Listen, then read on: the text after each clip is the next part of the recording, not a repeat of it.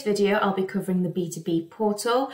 I'll be showing the B2B portal from a user experience. So this is what the customers would experience when logging into your B2B portal.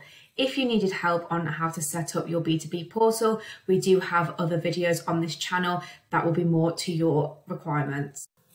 The first thing your customers would need to do is to log into the portal to gain access to it. So I'm going to go ahead now and log into my portal. Once logged in, I can see all of the products that are listed, I can see the price, and I can see if they're in stock or not. If you have customer specific pricing, that can also reflect on the B2B portal for you as well. So as I can see on here, I can see all of the products that have been listed on the portal. I can also see the breakdowns of categories, so I can click into the categories and just see the classic cakes, for instance, or I can just see the cupcakes, for instance. We also have tags on the left-hand side here. So if I just wanted to see decorated cakes, I would just click decorated, and that would only show me the decorated ones there. You also have a pricing filter here where we can order this to have low to high or high to low on price there as well. As a customer, what I would also be able to do on the B2B portal is I would be able to see my name here.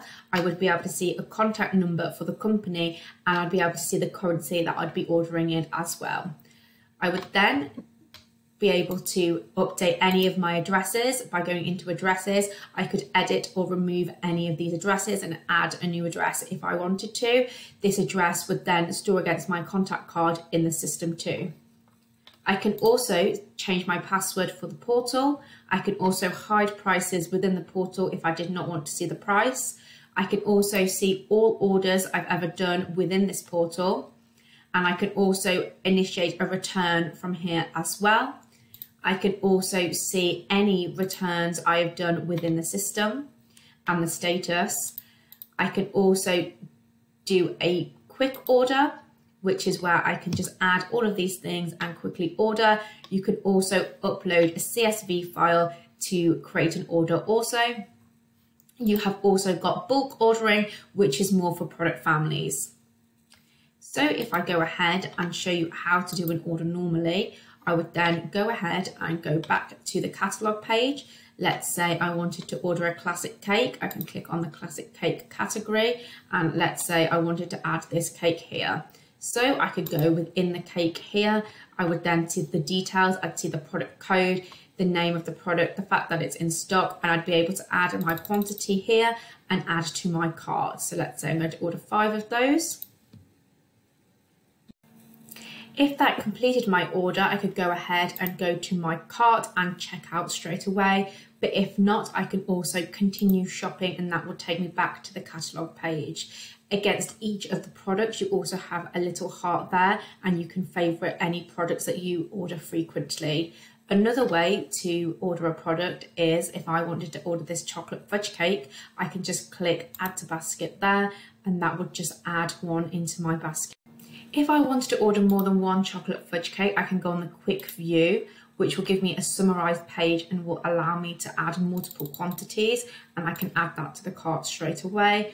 Once I am happy with everything in my cart, I can go ahead and review my order here, and I can also add any comments I need to. As I'm happy with my order, I can just go ahead and click check out. My address details will pull from my customer card, so they'll already be pre-filled out. So now I will select my shipping method. This is where I will get the option to put my order on back order, or I can split my order if anything is not in stock. So I can have a single delivery of the whole order until all items in stock. That would put that on back order. Multiple deliveries, that would put my order on a split order. So it would make 2 orders for me within the system. So let's select single delivery for this now. And then the payment method, I can select that down there. And once I am happy, I can then pop in any details here. So I can put in my purchase order number as the customer. So let's say that's that. And then I can also put a telephone number in here to contact. And I can also put a preferred delivery date here. and that would be the required by date in the system. I can then add any attachments I need to, and I can add any notes again about my order here. Once I'm all happy with that, I can go ahead and confirm this order.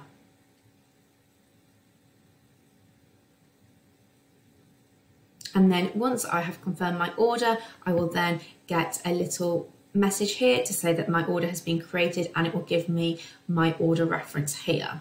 I will then also be able to see my order in the all orders section as well that we explored earlier.